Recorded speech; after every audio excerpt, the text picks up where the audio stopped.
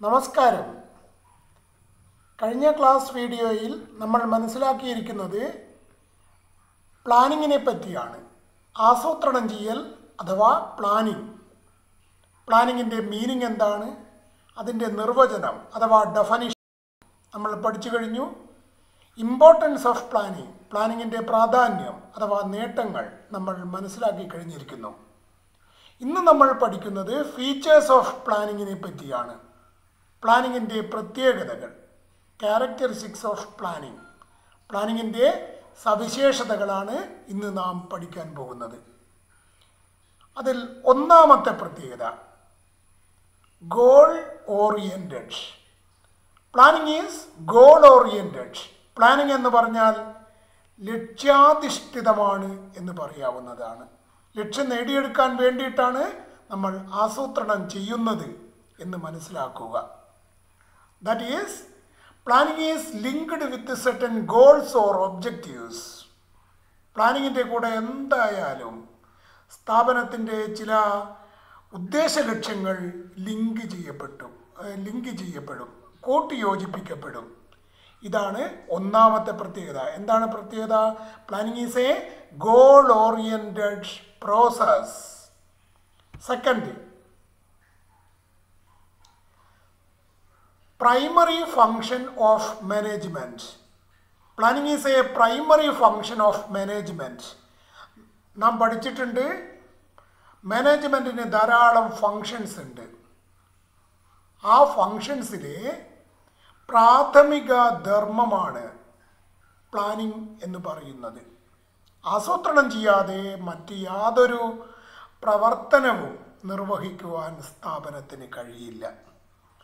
Planning lays down the base for other functions of management like organizing, staffing, directing and controlling. മറ്റ് management പ്രവർത്തനങ്ങൾ എന്തൊക്കെയാണ്? പറയൂ. Yes, organising, staffing, directing, controlling ഇവയാണ്. ഇത്തരം managerial ഫങ്ഷൻസിന്, മറ്റു managerial ഫങ്ഷൻസിന് ഒരടിത്തറ പാകുന്നത് planning ആണെന്ന് പറയാവുന്നതാണ്.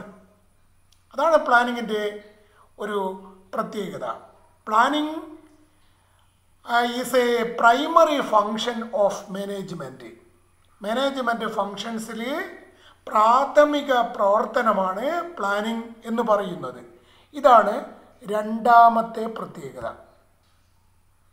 Third, planning is pervasive. Planning സർവ്വവ്യാപിയാണ്, എല്ലായിടത്തും ഉണ്ടാകുന്ന ഒന്നാണ്. അതാണ് പെർവാസീവ് എന്നതിൻ്റെ അർത്ഥം.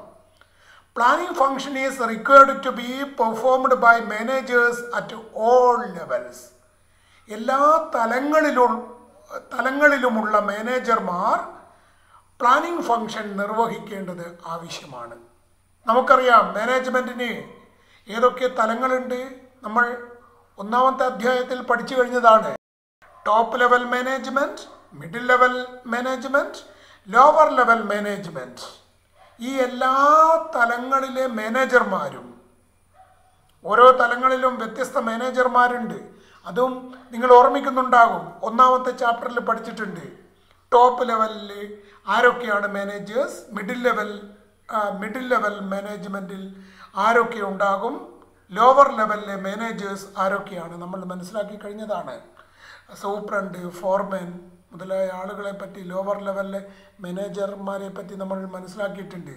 Middle level management departmental managers ആയിരിക്കും.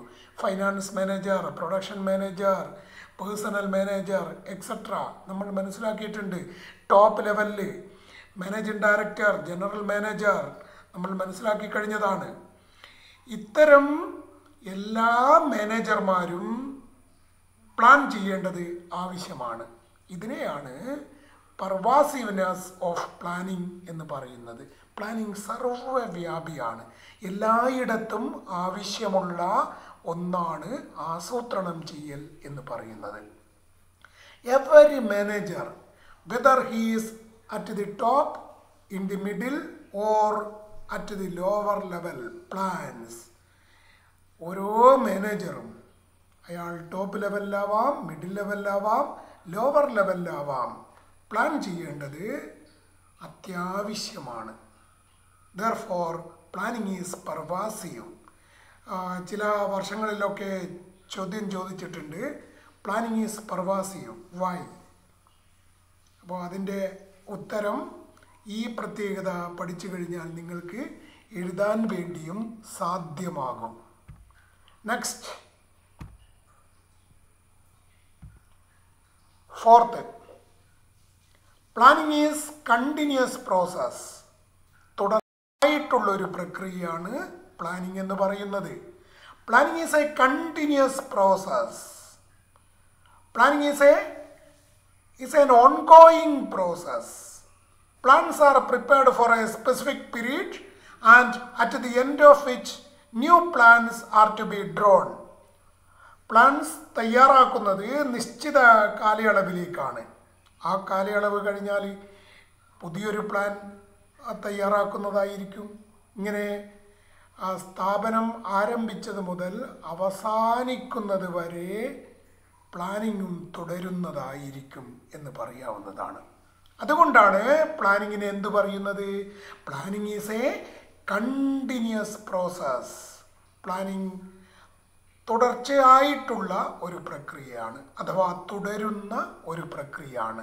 സ്ഥാപനം ആരംഭിച്ചത് മുതൽ അവസാനിക്കുന്നത് വരെ തുടരുന്ന ഒരു പ്രക്രിയയാണ് പ്ലാനിങ് എന്ന് പറയുന്നത്. ഇതാണ് നാലാമത്തെ പ്രത്യേകത. നെക്സ്റ്റ്, അഞ്ചാമത്തെ പ്രത്യേകത,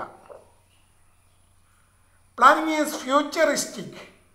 ഭാവി സംബന്ധമായിട്ടുള്ളതാണ് പ്ലാനിങ്. ഇതാണ് പ്ലാനിങ്ങിൻ്റെ അഞ്ചാമത്തെ പ്രത്യേകത. Planning is future oriented. ഭാവിയെ സംബന്ധിക്കുന്ന ഒന്നാണ് planning. It is always for future. ഭാവിക്ക് വേണ്ടിയുള്ളതാണ് പ്ലാനിങ് എന്ന് പറയുന്നത്. ഭാവിയെ പ്ലാനിങ്ങിൽ മുൻകൂട്ടി കാണുന്നു.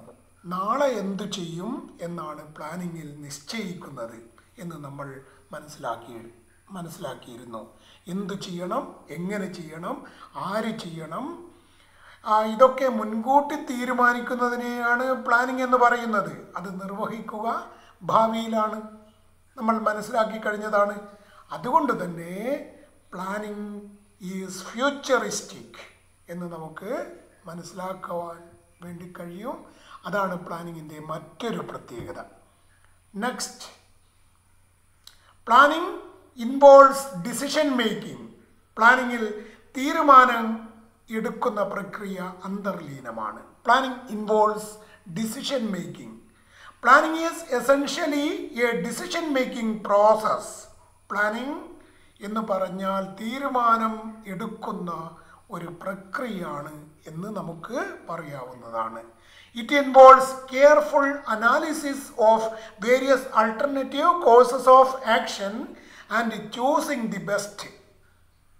ഒരു പ്രത്യേക കാര്യം നിർവഹിക്കാൻ വേണ്ടി അനവധി ഉപാധികൾ ലഭ്യമാണെങ്കിൽ ആ ഉപാധികളിൽ നിന്ന്, ആൾട്ടർനേറ്റീവ്സിൽ നിന്ന് ഏറ്റവും നല്ലത് തിരഞ്ഞെടുക്കുന്നതുമായി ബന്ധപ്പെട്ട ഒന്നാണ് പ്ലാനിങ്. അതിനുവേണ്ടി അവ വിശദമായി വിശകലനം ചെയ്യും. അതിൻ്റെ ചിലവുകളെ പറ്റിയും ഭാവിയിലെ സാധ്യതകളെ പറ്റിയും ഒക്കെ വിശകലനം ചെയ്യും. അങ്ങനെ ഏറ്റവും നല്ല ചിലവ് കുറഞ്ഞ, ഏറ്റവും കാര്യക്ഷമതയുള്ള ഒരു ഉപാധിയായിരിക്കും തിരഞ്ഞെടുക്കുക. ഞാൻ കഴിഞ്ഞ ഇമ്പോർട്ടൻസിൽ ഒക്കെ എക്സാമ്പിൾ പറഞ്ഞിട്ടുണ്ട് അല്ലേ? വെള്ളം എത്തിക്കാൻ വേണ്ടി രണ്ട് കാര്യങ്ങൾ നമുക്ക് കണ്ടെത്താൻ വേണ്ടി കഴിയും.